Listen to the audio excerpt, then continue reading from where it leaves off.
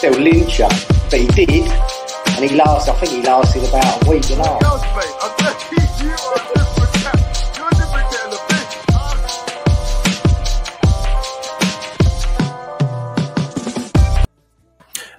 Now, there is not long to go. The transfer window will get slammed shut tomorrow evening. And if you think West Ham are done, then I wouldn't go to bed. The famous words from our current owner, Mr. David Gold. Roll the titles for today's show.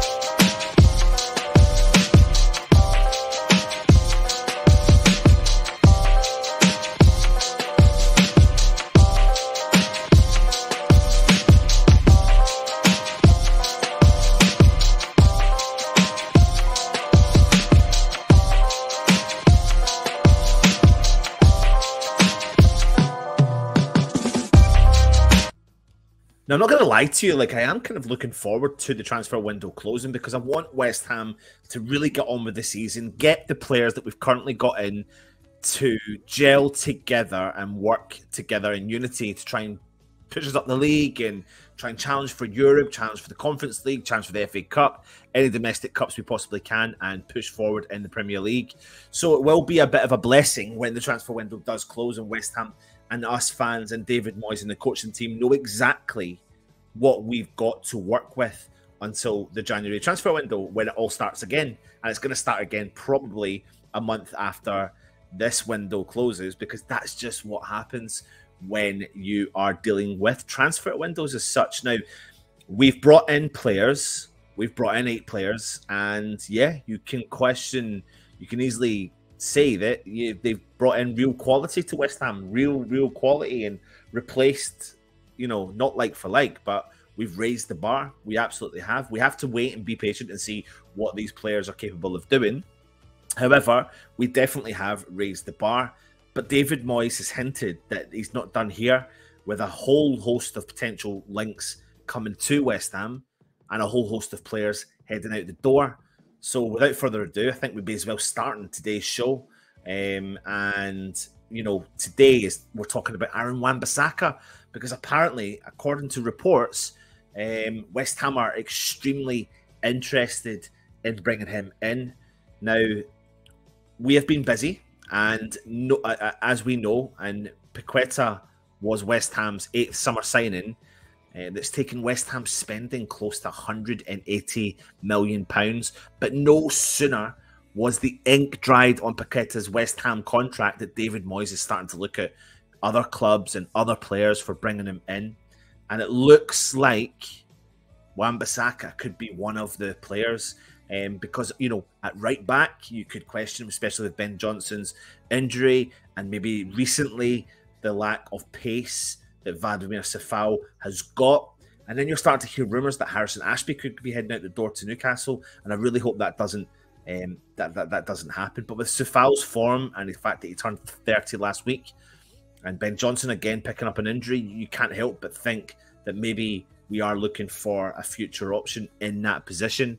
Now, according to reports, Manchester United have supposedly rejected West Ham's offer and Crystal Palace's first opening offer for the defender. But there could be a big twist in the matter because Manchester United's boss, Erik ten Hag, has launched a move for the Barcelona right back Serginho Dest and is confident that he will get that done. But that really then would be leaving the door open for Wan Bissaka to leave the club.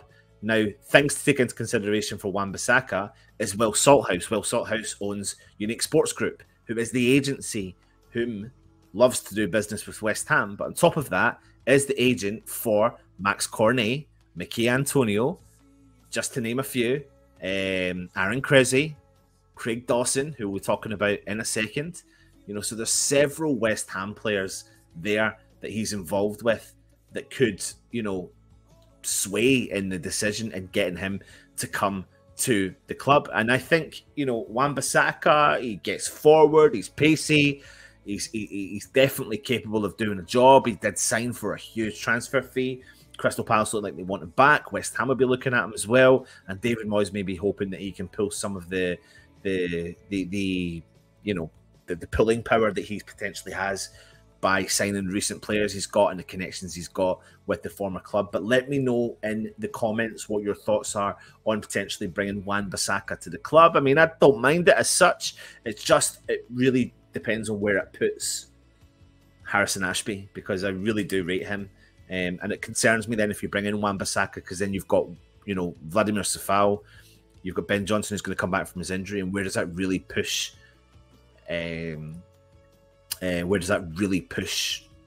Harrison Ashby? And that's the biggest concern I've got. So next up, let's talk about the next player that West Ham are linked to. Now, we do know and have been hearing today that David Moyes is potentially open to letting Craig Dawson leave the club. Now, he is down the pecking order. We've got injuries, and there is going to be problems for him finding some game time at West Ham. He does live further north than London, and there is a rumour that he wants to head back up towards the Midlands. Now, Aston Villa and Wolves are chasing his signature, and he's only got a year left in his contract at West Ham, and he could be looking for a 2 to 3 year contract at his next club, and apparently these clubs are willing to offer that. So I really can't stand in the way of Craig Dawson, and nobody can have a go at him. But then that means we will be leaving ourselves short in that department, and apparently, according to reports, that we're after this geezer, this 6'5" Poland international. He is an absolute monster. Jan Bednarek from Southampton, 6'5", and the report goes on to say that Ralph Hasenhüttl is open to sanctioning the departure of the centre back prior to the deadline. And they are obviously, Southampton, looking at either an option or an obligation to buy clause that could be included in any loan offer, which apparently is what West Ham are looking to do. They value him in and around £13 million. Now, while Dawson has been incredibly important for West Ham over the last 2 seasons, featuring in, I think it's like over 56 games out of a possible 76 Premier League fixtures, should he seal his move away from West Ham in the coming days, Bednarek would be, and much appear to be, something of a person who could definitely take on the mantelpiece for the 32-year-old Dawson. Indeed, over Bednarek's 31 Premier League appearances last season, the centre-back highly impressed, helping his side to 7 clean sheets, as well as making an average of 2.3 interceptions, 1 tackle, 4.5 clearances, and winning 4.5 duels at a success rate of 62% per game. Now, apparently, he's only on around 20k a week, and he's proved to be a really strong threat going forward, scoring 4 goals, creating 1 big chance for his teammates, in addition to completing 38 passes at a success rate of 82%, playing 2.8 long balls, and taking just under 1 shot per game. And that's in comparison to Dawson's 34 fixtures in the last season, where West Ham kept 5 clean sheets, as well as making an average of just under 1% interception per game, 1 tackle per game, 4.1 clearances, and winning 4.1 duels at a success rate of 56% per game. But going forwards, you know, he has scored 2 goals, provided 2 assists, and created 2 big chances for his teammates. And in addition to that, he's completed 30 passes per game at a success rate of 81%, playing 3 long balls per game. So as much as Dawson has been such a fantastic servant to West Ham, and he'll go down in folklore as being one of those unsung heroes at West Ham, we can't stand in his way if he really wants to leave the club in good light and prolong his career as much as he can, and we can't blame him. So I wonder if Bednarek will be the man that will come in and chase and take up the mantelpiece for him. Leave your comments in and let me know your thoughts on him. But next up is, I'm going to do quick fire rumours that are kicking about. West Ham supposedly desperately interested in Conor Gallagher. Now, I've said this for a long time. This guy, for me, and I know Russ has been kind of disagreeing with me a little bit, thinking that he's going to want as much game time and maybe he suits Crystal Palace's style of play. I think this guy complements Declan Rice in the middle of the park highly. Like, his energy is relentless. He has such high energy. Yes, he's got a bit of bite. Yes, he got sent off at the weekend, but he is relentless in his approach in the middle of the park, and I think that's the engine that David Moyes wants. Conor Gallagher is the guy that I think could actually knock Tommy Souček off the mantelpiece and actually come in there and really, really advance our midfield. Now, and we've heard that a club or Crystal Palace have bid £27 million for this guy, and I can see West Ham coming in over the next couple of days with an offer for the Chelsea midfielder. So this is something we should keep an eye on moving forward. And again, the rumours are really there saying about the Vanaken, Hans Vanaken from Club Brugge. We all know what he's capable of. He is 30 years old, but he is an absolute baller, progressive player, gets the ball forward. It's just about where he fits in to the system with all the players we've bought. But I mean, he's pretty much publicly spoke out saying that he's interested in the move to the Premier League, and it's now just a case of valuations. And if the valuations are met, will West Ham want to pursue this deal for the Belgium international? Now, I do like the looks of Hans Vanaken. However, if it came down to it and you said to me, choose between Hans Vanaken and Conor Gallagher, and then you've got one valued at £10 million, one valued potentially at £30 million, I would pay the £30 million for Conor Gallagher, because I really think he complements. I really, really, really do think he complements what West Ham are looking for. Another player we spoke about yesterday was Ross Barkley. You know, my only concern really with Ross Barkley, if I'm being brutally honest here, is his injury record. I don't think it's great. We all know it's not great, and it's but there is a player in there, and David Moyes has got a history of bringing players who we underestimate as fans and turning them into fan favourites. And Craig Dawson is one of those examples. Jesse Lingard is another one of those examples as well when he signed him on loan. So don't put it past us for looking at something creative. And a player like Ross Barkley, he's maybe not past it yet. If you put your arm around him, you give him something, he could maybe really offer us a piece of or a slice of the cake that he was able to do or capable of doing. Now, last but not least, and a departure, and I think we're going to see plenty more departures coming from the club, but Emmanuel Longelo has left West Ham, but only on loan for the remainder of the 22-23 season. And he's obviously a well-equipped defensive operator. He's 21 years old, and he's risen through our academy ranks to represent the senior team in cup competitions during recent campaigns. But he is going to Birmingham on loan for the rest of the season. He says he was buzzing to join such a big club like Birmingham and help them push in the championship. This is a good league and a good experience for me. I'm here to play games and get experience as well. To come to a team like Birmingham, it will help me develop a lot, and I'm very excited to be here. I've got pace and a bit of flair, and I can also defend, so I've got a bit of everything. I've come here to prove myself, and I'll tell you what, all the best to you, Longelo, because I think you are definitely one for the future. You are exciting, and I think you definitely are going to have a very long career. Depends on where that career is going to be. Will it be at West Ham?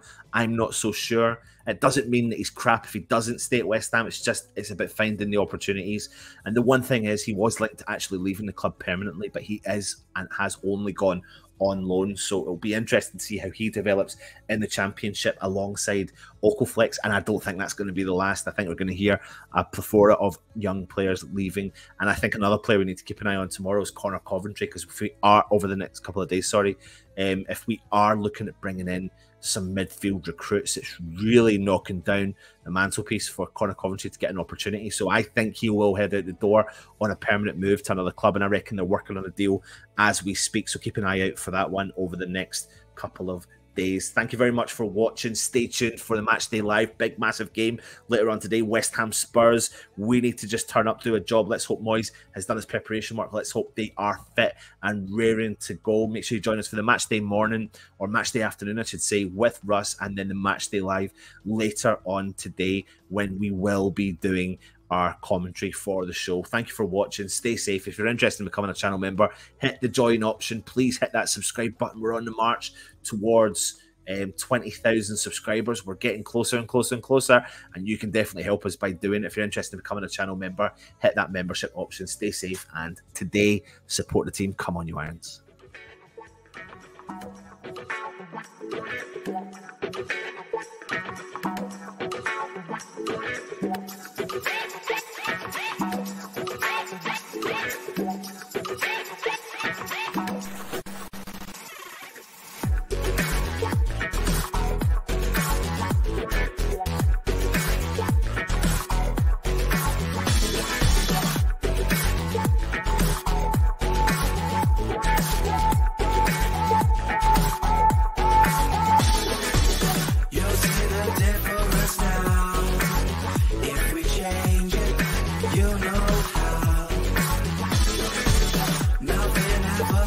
same.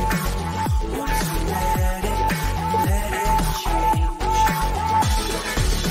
It's like a family tree, part of you and